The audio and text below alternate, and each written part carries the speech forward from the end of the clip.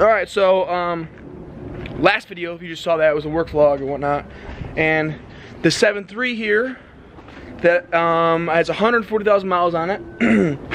It's a good truck. It's not bad. I paid like $5 grand for it, and you know, it's actually supposedly the most reliable truck you can buy. 7.3 power stroke, international engine, and then you know the 5.9 Cummins, like a 12 valve or 24 valve, are great.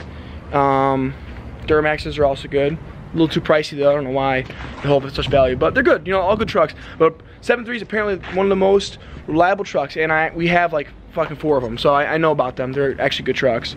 One downside is the transmissions are not very good, and I'll explain why that is. Actually, I don't really know why that is. I just know this happened to me. Yeah, buddy. That's transmission fluid there. It didn't like me towing my. It's about like almost 100 degrees today, and it did not like me towing my trailer. And good thing there's like 3 gallons of trans fluid in there, because if you can tell, it's been leaking for a minute. So I didn't know at all, because who the hell wants to check if their transmission is leaking while they're driving? And you can see this. I'm just gonna follow my trail here. I'm gonna follow my trailer of fucking death.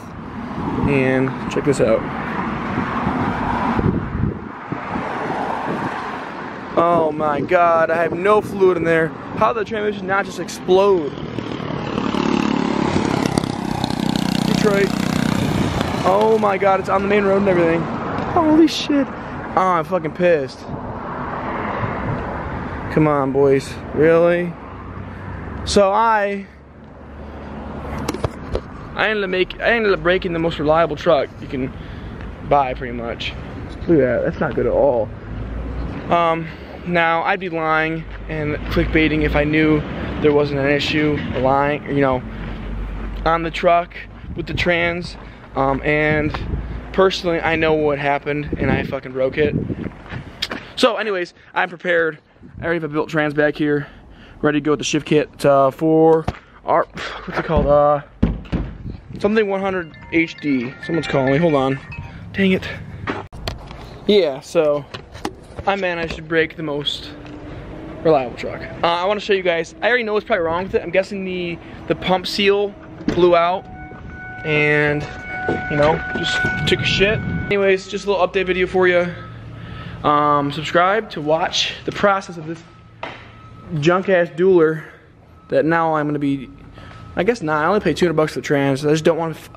I don't want to fucking work on it, dude. I don't want to be doing this right now.